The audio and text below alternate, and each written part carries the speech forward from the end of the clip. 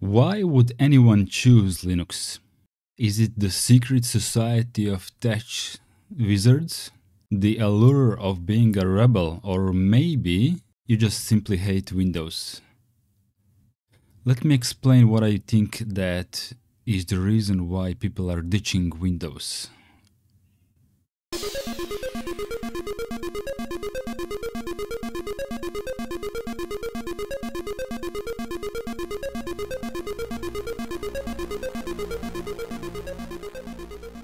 I feel like this question can be answered like 1,000 times on YouTube, on whatever social media, but people will just keep asking it again and again. Why would I choose Linux?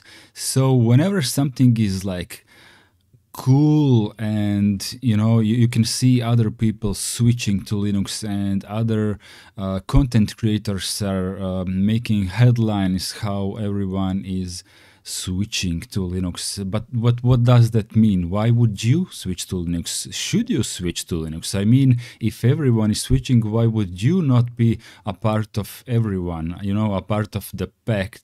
Maybe follow the herd, right? But don't do that. Choose your own reasons and make it the right ones, because Linux and free software in general is about freedom of choice, basically.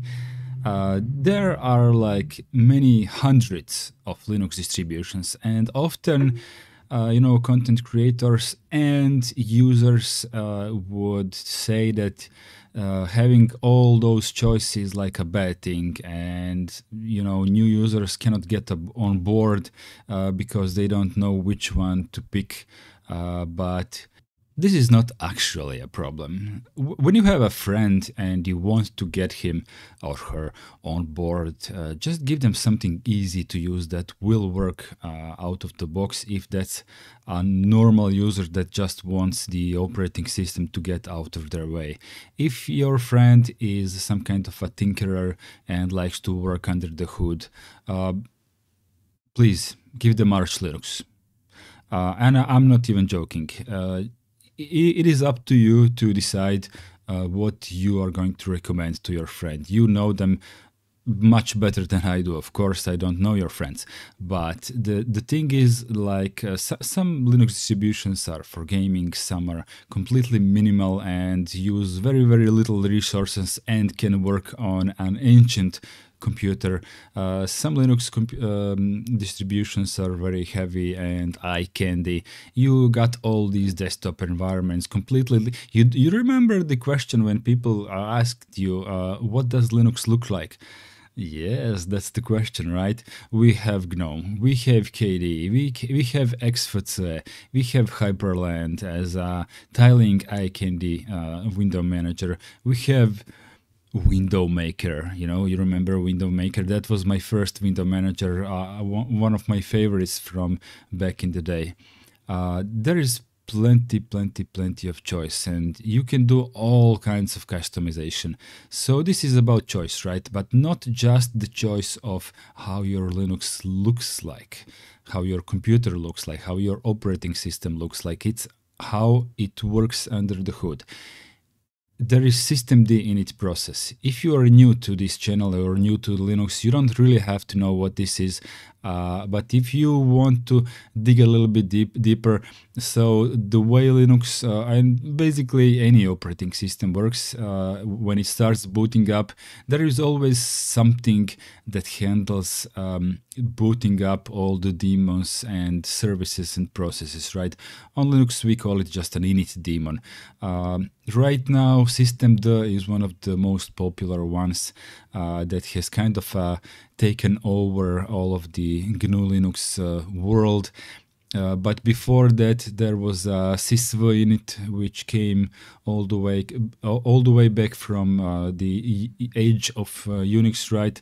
There is also like OpenR and others, right? These are the kind of core systems on your operating system that will take care of booting up everything to a fully functional state. This is something that you are able to pick from when you're picking your next distribution of GNU Linux, and you are probably going to distro hop a lot if you switch to Linux in any capacity, right? Linux isn't just a free alternative. It's a fortress. It's like having your own castle with a moat and a drawbridge and a dragon guarding your data. No sneaky telemetry and no restarts in the middle of your meetings. Got a dusty old laptop lying around? Linux doesn't really care. You can put it on any hardware. I mean, if you will want to have all the eye candy, right, and all the latest and greatest software, right, you are going to need some of the resources. But usually, if you have something like 2 gigs of RAM, you're pretty much good to go. But here's the kicker. Linux is not just switching the operating system, it's joining the community. It's basically like having your own technical support, but without the hold music, right? You know what I mean? You can go online to a lot of forums, maybe Reddit, YouTube, Matrix chats. There are all kinds of places where you will always find someone willing to give you a hand and help you get on board. It's just the way the whole free software movement functions.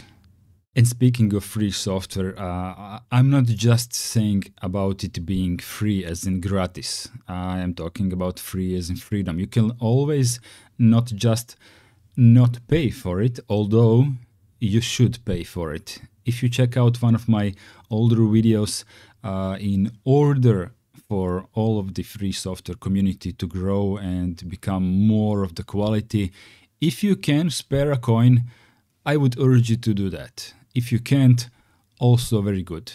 Give a hand to someone who needs it, learn something, pay it forward, pay your knowledge forward. There is always someone who is waiting to be grateful for your assistance, right? But speaking of free software as in freedom, if you're curious, you can always peek under the hood and check out the source code if that's your thing, right? You don't have to really do that, but if you're interested in how things are assembled, maybe you're trying to become a programmer, maybe you're going to be the next one who is going to contribute a lot to the whole free software community. You never know. You never know. So then why use Linux, right? I mean, the community, the security, the speed, the freedom, no telemetry. But don't take my word for it. Download Zorin, Mint, Ubuntu maybe if you're a beginner, or if you like to tinker, go with Endeavor OS maybe. That's a really popular choice nowadays and has all of the latest packages. I mean, why not just give them all of a spin, right? All of them are completely free and you might just end up wondering, why haven't you done this sooner? Are you already a Linux user? I bet a lot of you who are watching this are. What is your favorite part about Linux and the Linux community and free software maybe in general? I'm going to see you in the next video.